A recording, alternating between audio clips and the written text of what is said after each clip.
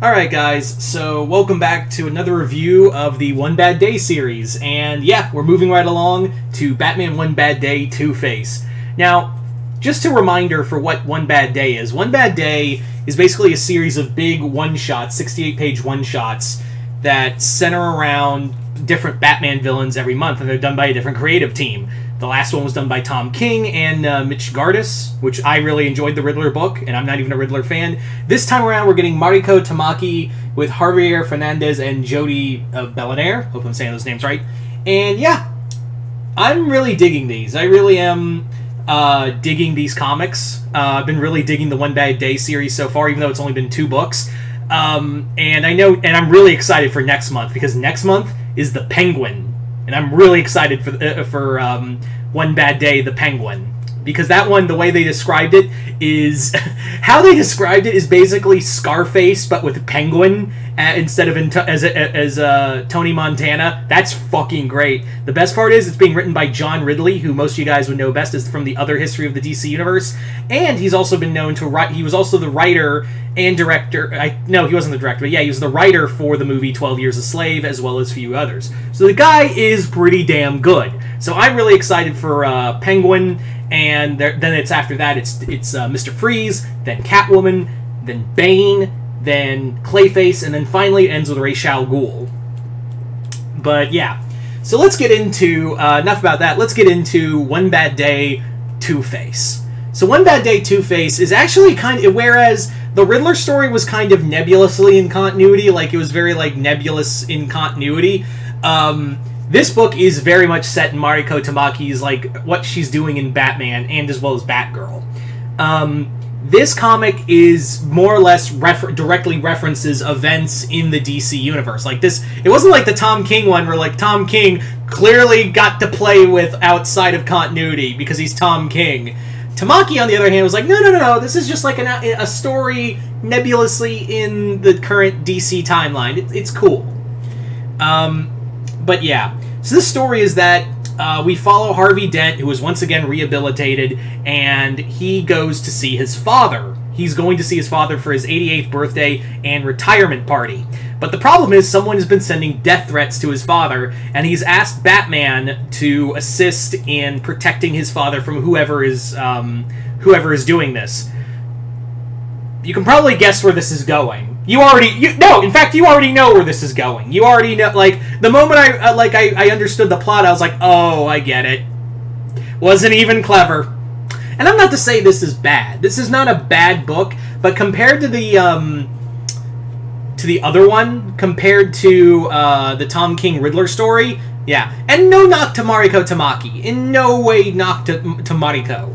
I am not knocking Tamaki on this book. I am in no way. The problem is that this is the same reason I don't have a lot of favorite Riddler stories. The problem with Two-Face, and I've never been a big Two-Face guy. I mean, yeah, it's a cool villain and all, but the reason why I've never been like a big Two-Face guy is because every fucking Two-Face story is the same fucking story every fucking time. It's the same story. Over and over, it's just done with a different coat of paint. Like, no one can do something like, okay, yeah, there's Batman, like, Dark Knight, Dark City, and there's a few other, like, bits and pieces, like, okay, we're not doing the Harvey Dent Two-Face confliction, but really, it's all the same fucking story, where Batman is trying to reach out to Harvey, and we all think, oh, Harvey's still in there. Nope, it's still Two-Face. Nope. And, yep, this is the same thing. Now, I will say that the artwork in here is beautiful. I really love the artwork. And for the most part, Tamaki is good. She knows her continuity. Like, Tamaki definitely knows her canon. And we do get to see Nakano in here, the current mayor of Gotham. So that's really cool. I actually want to show you the artwork real quick, because it's actually some very nice artwork from Javier Fernandez. It's really good. Like, check that out. This was some sick artwork I really enjoyed. The story is pretty decent, and also, if you are a fan of Stephanie Brown and Cassandra Cain, me, like me, then you're gonna get a treat out of this because Cassandra and Stephanie play big parts in this book. Like, they play legit parts in this story. And I really like that. I really do like that. That's, you know, that's kind of the thing. We get more of the Bat family in here. And yeah, Stephanie Brown is actually, like, literally says, listen, we've been doing this a lot. Like, she basically says what everyone has basically said about Harvey Dent. Like, we've done this before multiple times. Do you realize how this is going to play out? And Batman's like, I have to believe it's not. You know, Harvey Dent isn't your father. And for those wondering, Stephanie Brown's father is a Batman villain. He's the Clue Master. And she's like, you know, he's not his father. He's like, and immediately Stephanie goes, wow, thanks for projecting, asshole. That's not even part of the combat. Like, yeah, you way to deflect, jerk. I'm like, thank you.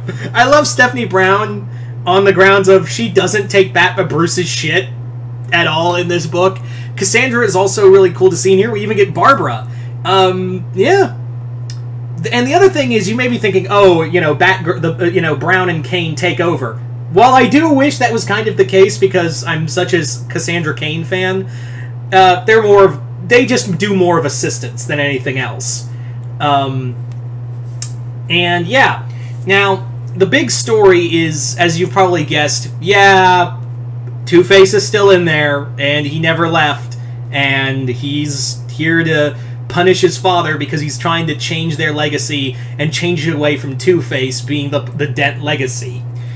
I won't say how he gets back at his father, but it's actually kind of fucked up. I will say that while this is kind of like you knew where this is going, how this went was how this played out was pretty fucked up. Like, it was like how it ends is pretty fucked up.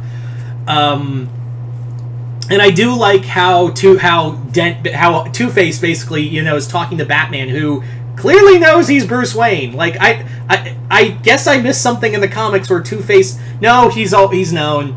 I remember. Yep. Now I remember the story where he figures out Bruce Wayne is Batman, but he keeps it to himself. But that's the thing, is that, like, he's talking to Batman, and he's like, do you just keep saving me because you want to save your, like, an image of yourself, or, like, a White Knight version of your father? Like, is that what this has all been about? Because I feel like you just have a guilt complex, which I'm like, yes, but that's not the point, Harvey. Anyway, it's a decent book, even though I kind of figured out what was going on from the get-go. Like, I already figured out, like, oh, we're doing this.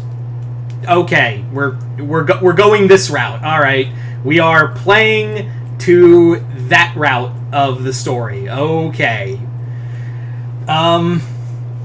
Yeah, but all in all, it's a decent story. It's just, like, it feels like 90% of the time, Two-Face stories end with, like, like, they basically are the same Two-Face story over and over again. And that's why I've never been, like, a Two-Face guy, because I'm like, there's only, like, one good Two-Face story, and it's Long Halloween, really.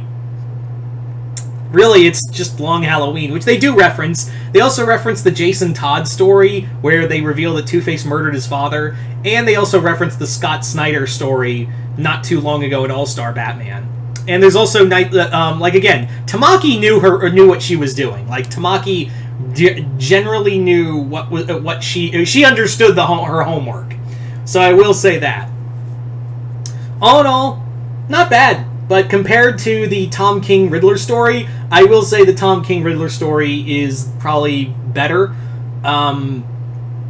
But I'm very excited for the Penguin story and all the others. So I'm going to keep reading these and reviewing these.